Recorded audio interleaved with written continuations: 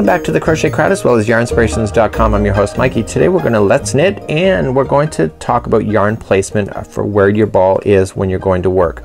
Now I'm a right-handed crocheter, and when I work is that I like all my yarn to be on my left and furthest over, so that when it's coming through my hands like so, is that because it's on the left, so it's going in that direction, the ball is that it's coming into my hand and it's not falling off. So if the ball was in front and I was pulling on the yarn, it would actually pull right out of my fingers as I was going. So even though I was doing tension, the ball would then be pulling this out of my fingers and I would continuously drop my yarn. So when it comes to knitting, you have to consider of how you're sitting and where your ball placement is. So for me in knitting, I'm right-handed. I want my ball to be on my right.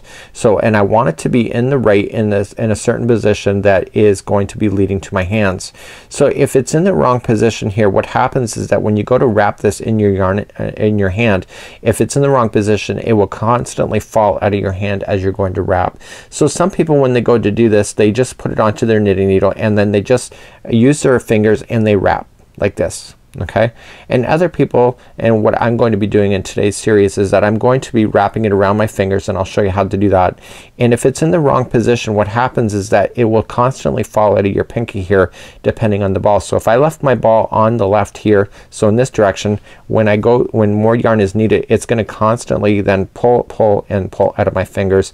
It'll be an annoyance. But if it's on the right here, what happens is that when the yarn pulls into my hand, so let me just put this in my hand like I had before. So if it's in my hand and it's pulling from the one side, when the new yarn is coming, it's gonna have tension coming in this direction, therefore it's not gonna want to fall out of my hand because it's pulling into the crease of my finger here. So if it's in the other side, what happens is that eventually everything will follow. Even though it's crossing over here, it eventually get looser and looser.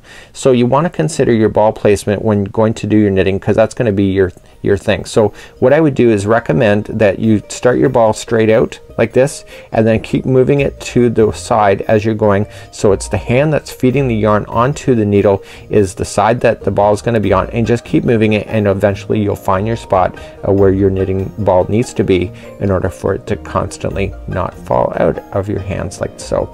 So this is a little tidbit for yarn placement, and it's Mikey on behalf of the Crochet Crowd as well as yarnspirations.com. We'll see you again real soon. Bye bye.